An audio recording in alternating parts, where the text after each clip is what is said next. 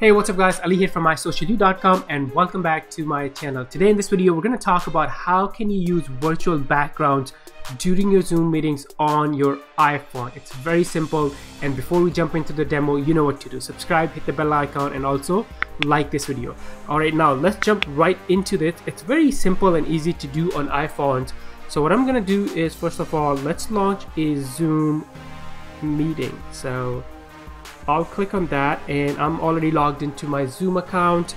I'm gonna click on this icon right here, the new meeting, and let's start a new meeting using a video. And there you go, and look at this, I already have a virtual background set. So I'm using the picture of food. Seems like I'm super hungry right now.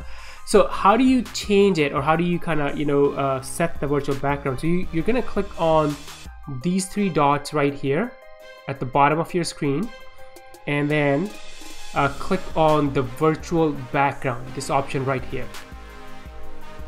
And now when you click on none, this is what you will, so let's close. So this is what you're gonna see if you logged into your Zoom, or you started a meeting, or maybe you joined the meeting and you never used a virtual background before.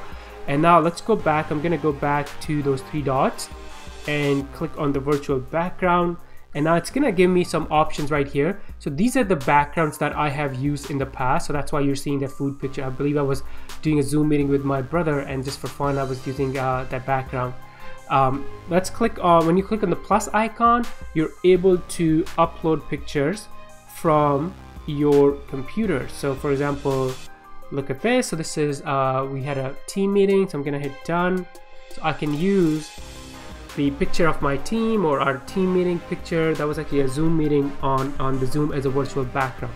And if you, again, if you don't want to use anything, click on none. Actually, when I close this, click on the close. So now I'm back to my meeting mode. So this is how you use or set virtual backgrounds during your Zoom meetings on your iPhone.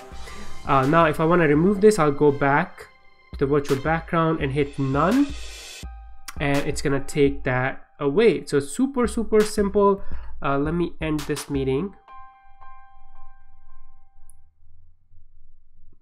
and that's it. So super simple to do. This is how you enable or set your virtual backgrounds for your Zoom meetings on your mobile device iPhone. Thank you so much for watching. If you have any questions, leave those questions in the comments below, and before you go, make sure you subscribe, hit the bell icon, and also like this video, and I'm gonna see you in the next one. Bye for now.